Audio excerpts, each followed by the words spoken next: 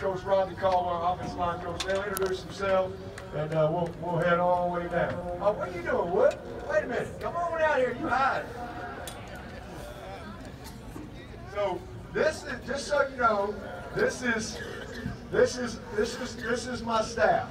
All right, and we work together. Okay, we all have a role. We all have a job to do. And everybody takes so much pride in doing their part. And that's why we're successful.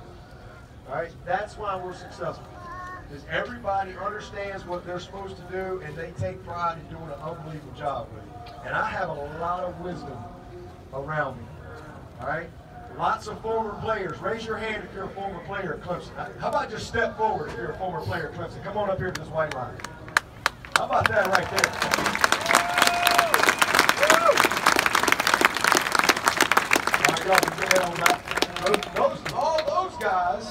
All those guys played here at Clemson. A lot of them played for me. And so now they're having an opportunity to coach and teach, and it's really special. All right, so I'm gonna hand the mic, let them just kind of introduce themselves, tell you what they do, and then we'll call out a few. This is and just before he gets out here though, Woody McCorvey. This was my coach.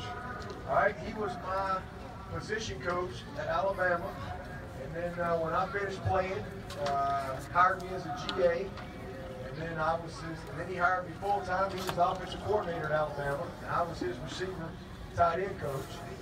And but he's like a father to me. And when I got the job at Clemson,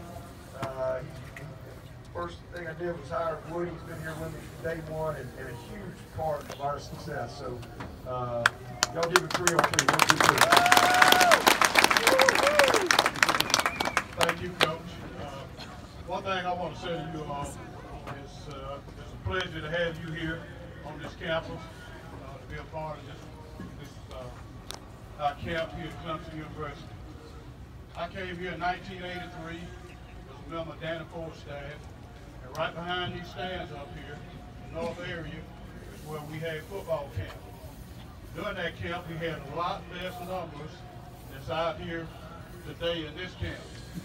Other thing about this camp, we didn't have any girls in this camp. So that shows you how much we have progressed in doing this camp.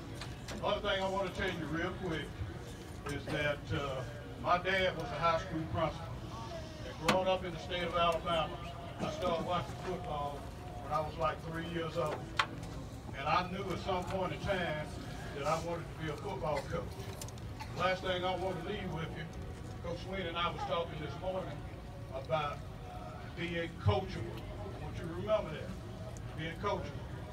As long as you play in the ball game, in order for you to get better, you have to be coachable. So somebody along the way is going to be willing to work with you, spend time with you, and you need to listen. Because no matter how old you get, you still have to have the ability to be coachable. Again, thank you for being here, being a part of this camp, and go Tigers.